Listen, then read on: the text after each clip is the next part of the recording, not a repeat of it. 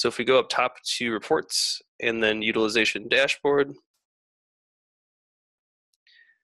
here you can see your allocated input and billable utilization based on your capacity for a given date range. So right now we're simply looking at Q1 of 2019.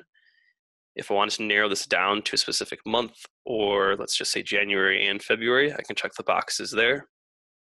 And you can see all the numbers update below. If you click into a staffer's name, you can see the detail. So you can see that Jeff has 28 hours allocated for the GM client, 31 hours actually input for that client, and all 31.25 hours are billable. If you click into the allocated amount of hours, that will actually take you to the allocation editor for that client, which is pretty useful, and you can edit those allocations from here.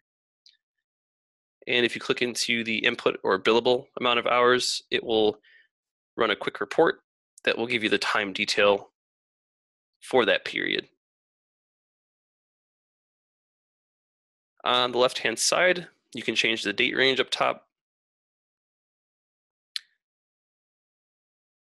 You can also change the cost center filters.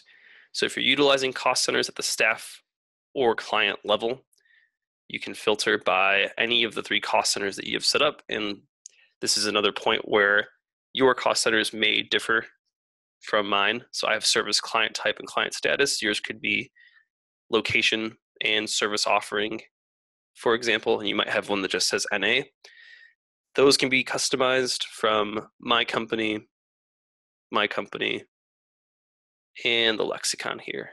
So just a tip there, if you want to edit your cost centers, here's where you can edit the verbiage on those, as well as your billing rates and your verbiage across your big time site as well. So if you wanted to call your projects jobs, for example, or your tasks phases, you can change that wording here.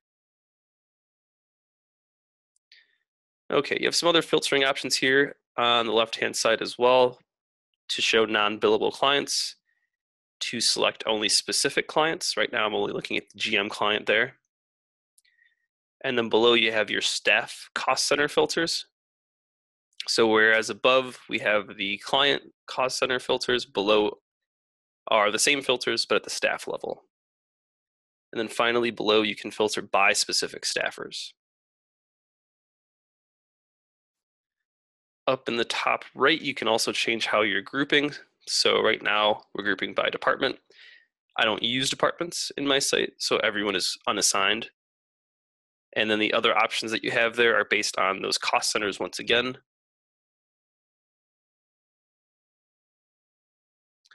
Okay, so this is the second place that you can turn to look for allocation data along with the allocation graphs.